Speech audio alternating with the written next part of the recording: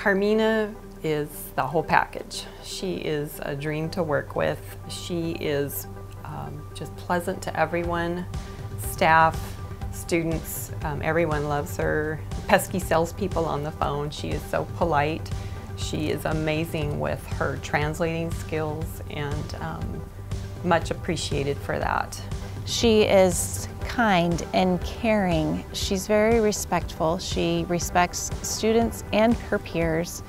She is a fun, quiet, shy person, but I don't think a lot of people know she's a huge Dodger fan. So I can only imagine what she's like when she's watching those Dodger games. And Miss Rendon helps a lot in Pleasant Valley, and she helps a lot of the parents that can't speak fluent English. Carmina works very well under pressure, which in this position is very much a requirement. I've never really seen her feathers get ruffled. She just handles everything with such maturity and grace.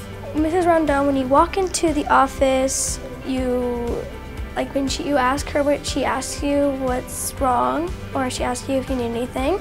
Usually she always asks about if you need a Band-Aid, or if you need to call for your mom or dad, or she gives you an ice pack if you need it. So, and she's very nice. She is our school secretary, but she's so much more than that.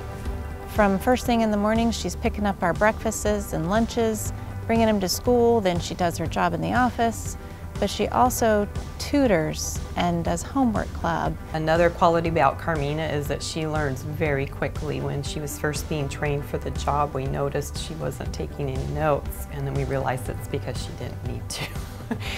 If you're sick, then she would take your temperature, or she would come give you like an ice pack or something, and she would help you around the school.